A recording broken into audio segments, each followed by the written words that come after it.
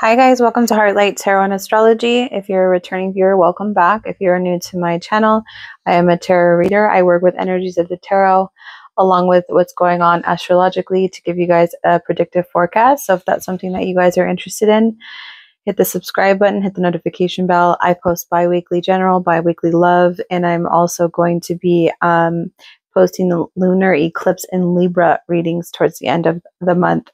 Energies are going to be changing. Life is going to be shifting in all areas, especially for cardinal signs and even fixed signs in general. It's because, you know, they don't like change. So this is going to be a reading for the sign of Virgo for March 1st through the 15th. It is not a personal reading or one-on-one reading. If you are interested in one, let me know in the comment box below. This is just general for all Virgo placements, sun, moon, rising. Rising especially, and for everything. If it is your sun sign, it's going to be focused more on your fatherly figures in your employer, your job, not your employer, your career. And if it is your moon, then it's going to be a more subjective vantage point, but I do suggest that you check out your moon reading, whatever it is, whatever placement it is, because we do have that lunar eclipse happening this month, so all lunar placements are going to be affected in more ways than one. So I would check those out in the video list. I disappeared for a little while. It took like a 2 or 3 week break. There was some sickness in my home, and also that new moon in Aquarius squaring my fears in the 8th house. My natal placement is 20 degrees of Aquarius. That new moon was 20 degrees of Aquarius, and it was squaring my 8th house of fears. So, I mean, just being honest and transparent with you guys, I needed a break. And considering I do work full time, I do this for my own enjoyment and pleasure because I want to share this stuff with you. I wasn't taking care of myself the way I was supposed to. So I figured out a different schedule, one that's going to work better for me. And I'm here and I'm back. So welcome to my channel. A couple transits before I set out your cards. I have shuffled and cleared the energies, so I'm just going to pull them when I'm ready. March 3rd, Venus in Aquarius squaring Uranus in Taurus. For you, Virgo, Taurus rules your 9th house. Aquarius rules your 6th house. So Venus is in your house of health, day-to-day routines, things that get you ready for work, things that you do on the day-to-day basis to keep your life running, your health, your pets. Venus is going to be in that house, and it's going to be squaring Taurus in your 9th house of higher knowledge, philosophy, different languages, different cultures, long-distance travel. So there might be some kind of shakeups between those two areas, considering they're squaring each other. Venus once has this way of wanting to work together in relationships. Venus is the planet of relationships. The fact that it's in Aquarius, a more free-flowing, free-spirited energy, you might not feel very connected to wanting to be in like a relationship at the moment. So maybe if your relationship is just fine, maybe you just need to like pull away a little bit. You might be feeling that need for independence, or you might be taking better care of yourself and being very more nurturing, or maybe even coming together with a relationship partner in regards to your health. So maybe some kind of new diet routine, workout routine, but it's squaring Uranus and Taurus. So it might be making you feel like it's changing the way that you look at things as far as like the higher knowledge of something, your spirituality. It might be affecting your spiritual beliefs. Maybe you're thinking about how it's affecting your finances in regards to long distance travel. So just keep in mind you might be feeling that way. The 8th of March, that is a funny day, a fuzzy day. So just keep that in mind. It is a Friday, I believe. It's Mercury conjunct Neptune in Pisces. Mercury is the planet of processing information. It is the planet of our thought processes, and it's conjuncting Neptune in Pisces. So Neptune is other worlds, right? It connects us to other worlds and other dimensions. Pisces is a very dreamy sign, right? very intuitive, very free-flowing, intuitive sign, dreamy sign. So the fact that Mercury is in that, and it is conjunct Neptune and Pisces, it's just saying that our thoughts might be more dreamy, and we might not feel like we want to commit to anything. We might just be wanting to think about, our intuition, and think with our intuition, and not really focusing and bearing down on, dotting our I's and crossing our T's. I would suggest not signing contracts or doing any heavy work. If you have to work, I would just say, double, triple check your work that day. It's going to feel kind of along the lines from Mercury retrograde energy, just going to feel off. March 9th, Mars moves into Aquarius, square Uranus and Taurus. So we were just talking about how Venus was squaring it. Mars is going to come along behind it 6 days later on the 9th, and it might want to fight for a cause, fight for something that's going to benefit the group rather than one individual. Okay, just keep into mind that this fight that you might be fighting, it might or you might want to push your way on some kind of something that's already established, whatever that is for you. And it might cause some shakeups in your foundations and your finances. So keep that in mind. I wouldn't make any decisions on the 8th and the 9th, not even the 3rd. So I just would lay low on making decisions the first few weeks of March. Mercury also enters Aries that day. Mercury and Aries, it's like, how do I feel about this? What do I really think about what I'm talking about right now, and what's going on, in the world at large, or what's going on in my spirituality? Like, what do I think about this? And for you, let's see.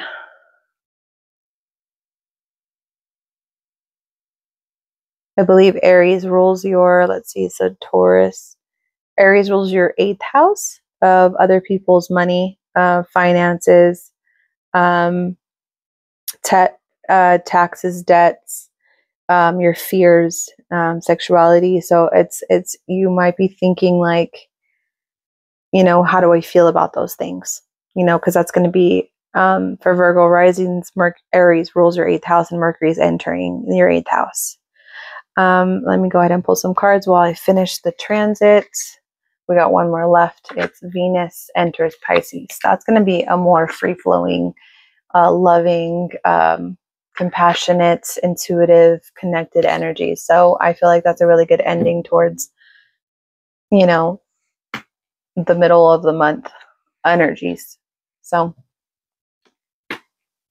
yeah, so right now we have the 8 of Cups for you, and it's clarified with the Temperance. Temperance is Sagittarius energy. Cups is water energy, Pisces, Scorpio, Cancer. So it also has the eclipse in the background. Like I was mentioning before, I'm going to be having a lunar eclipse in Libra reading for you guys here at the end of the month. Don't miss that. Hit the notification bell. I think this is trying to say that that eclipse is really going to make some changes in your life, in the factors of where Libra is. And for you, Libra rules your 3rd house. So it's the way that you think, you communicate, the relationship with your neighbors, siblings, short distance travel. The 8 of Cups being here, walking away from something that doesn't serve you, facing your fears. Maybe when Mercury enters Aries, the house of your fears, and maybe you're going to be thinking differently about the things that scare you, and you're going to be walking away. How do I really feel about this? Right? How do I really feel about what this is connected to? Right? I feel like you're going to be leaving some stuff behind because you're facing your fears. The Temperance being here, you're really going to be feeling out what's worth your time, what's not. The Temperance is one foot on land, 1 foot on water, and just kind of feeling the energy between both and being okay with both energies. Not knowing when to make a move and not making the wrong moves. Okay, making the right ones when you know that it's time, based on how connected you are to your experiences. In your recent past, you have the Queen of Pentacles, and it's clarified with the 8 of Swords. Queen of Pentacles. It's one of my favorite cards, to be honest with you. That's just me personally. So in your recent past, you might have been feeling like you really wanted to put some work into whatever it is that you were doing. So if that was at home, if that was a side job, if that was your job, or if that, is a career, you run a business, or if that's a stay-at-home parent or stay-at-home husband or wife, or whatever it is that you were doing in the past, you really wanted to become really good at it. Okay. You wanted to become abundant in that area and become kind of like a connoisseur of like what it is that you're doing. And that's because you freed yourself of self-limiting beliefs, because you have the Eight of Swords here. So you're able to really like commit to something, watch it grow, even live off of it, really, because this card reminds me of Taurus. Okay, Taurus is a very grounded, connected to the earth, like quality over quantity, like that's what the Queen of Pentacles reminds me of, along with, the ability to really become a master of whatever you decide to do. So I feel like you were able to do that because you cut yourself free of all self-limiting, you cut yourself free so you could see again. You see the eye? You let yourself go. And you don't hold yourself back restrictively anymore. And because of that, it's helping you to face your fears because your blindfold is off. You took your blindfold off. You didn't let, your mind hold you back. Silly beliefs that, don't serve you. You didn't let that hold you back anymore. You became really strong at something.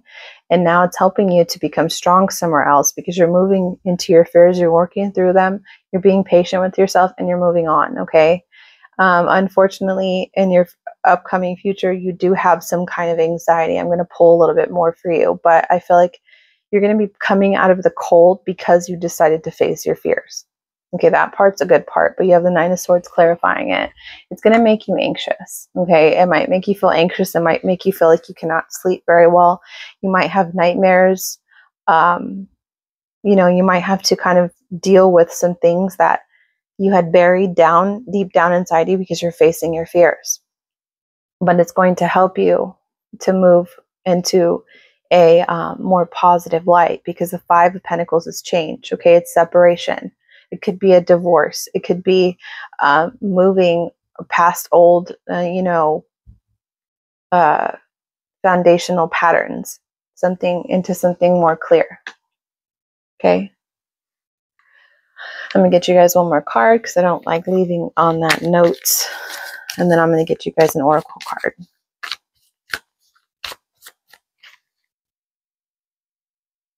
Two of Pentacles, juggling, making the decision between two types of lifestyles. Okay, Two Pentacles. Pentacles is foundation. So I feel like you needed to make a choice, and you're going to make a choice, and it's going to have you balancing two different things. So maybe there's something that you need to handle that's going to make you feel like you have to be balancing two different things and balancing life and trying not to drop things because your life kind of gets a little bit busier. But having your hands on two different things is a good thing because you can kind of feel out both and then you can make a decision. It's not a permanent energy. I'm going to clarify it for you. Why is the Two of Pentacles here?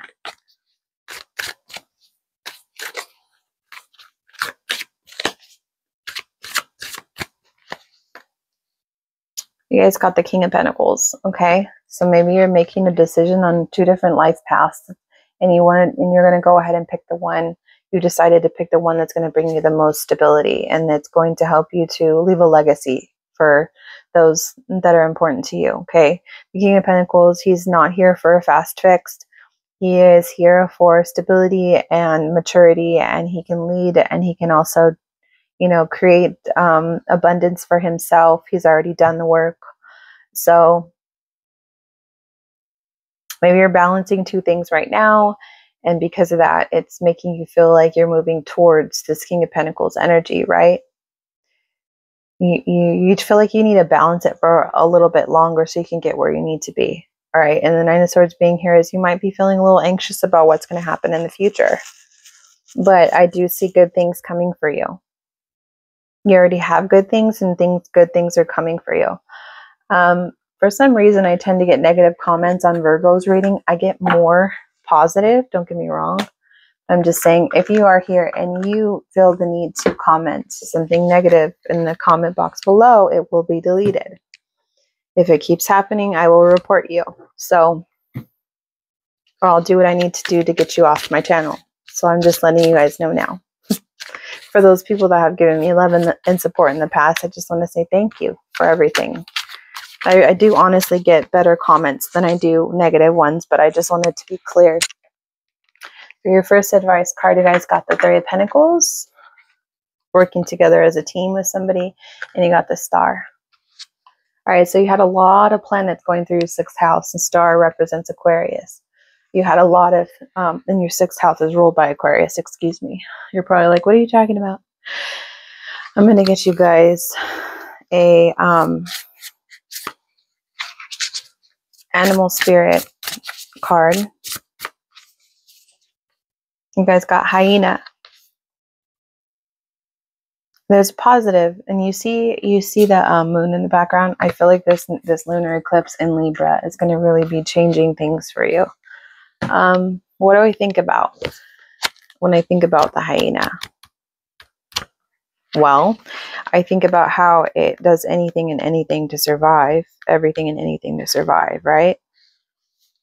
I feel like they have a wit about them. So I'm going to read about your oracle card, and then I'm going to go over what I see in your advice, okay? Humor, wit, and sarcasm. The hyena personality is a jokester and crowd pleaser, but below the surface, they are unfulfilled dreams to be realized. There are unfulfilled dreams to be realized. When the hyena card appears, it's time to reflect on your reliance on sarcasm and humor to express your truth. Are you using jokes to hide out old resentments in relationships, or to mask things that you feel uncomfortable discussing? What would happen if you took your goals seriously? Maybe you just need to take yourself seriously. And I think in order to do that, you have to feel your way through something. Maybe you notice that your humor is not getting you as far as you would like it to. When in balance, charming, witty, funny, fun to be around. When out of balance, scrappy, petty, and suspicious. To bring into balance, sobriety. Are you drinking too much? Do you have an addiction to something? If not, I feel like sobriety can be, just as easily put, you don't have to be addicted to your sense of humor in order to express yourself. That could be sobriety as well. Yeah, so I just feel like maybe you feel like you have to put this face on for some people and be, funny and sarcastic and just like always have the answers, maybe really witty, but I feel like you're going to be letting that go. It says, yeah, are you using jokes to hide old resentments in relationships or mask things that you feel uncomfortable? Okay.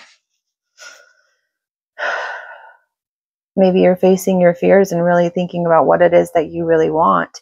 And it's causing some anxiety. It's causing you to face your fears, like with that 8 of Cups energy. Maybe you're going to be leaving something behind with that solar eclipse in Libra. Don't miss out on those videos. I'm not going to drop you guys this time.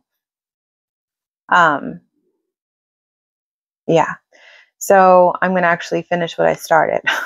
I have a better schedule, so I will show up this time, I promise. In the recent past, you have the 3 of Pentacles. Okay, Pentacles is your foundation. It's your money. It's your, it could be considered goals too. And the 3 of Pentacles here, it just shows me in the advice, it's okay to work together with somebody. It's okay to, maybe work together on a contract with somebody, work together in order to get a position that you want, and just kind of like create this give and take. Maybe, yeah, I just feel like always you're going to be moving up, okay? Because I just, pulled the 2 of Pentacles for you, and this 3 of Pentacles is here following it. That means that you just keep, reading the fine print is what I'm getting out of this. Make sure that it's what you really want, and that you're able to put your part into something, whatever it is that you're doing. Okay. Make sure that you are a part of this unit, this next step in your life, that you make yourself important. You make yourself serious enough to be a part of something that is so grand. Something big is happening for you with that King of Pentacles that came out. And I feel like you're expanding and you're growing and you're just, I don't want to say maturing, but that's the only word that comes to my mind right now. Just know that you deserve to be part of that group. Okay. And you also have a star here. It's the card of hope. Don't lose hope. Okay. Make sure you keep yourself healthy, because your Aquarius rules your 6th house of health. So keep yourself healthy. Don't lose hope. Make sure you hydrate. That's for some of you, because there's water, right? I don't know why she's naked, but you know, I'm not here to judge. Anyways, Virgo, I wish you all the best, and I'll see you guys next time. Bye.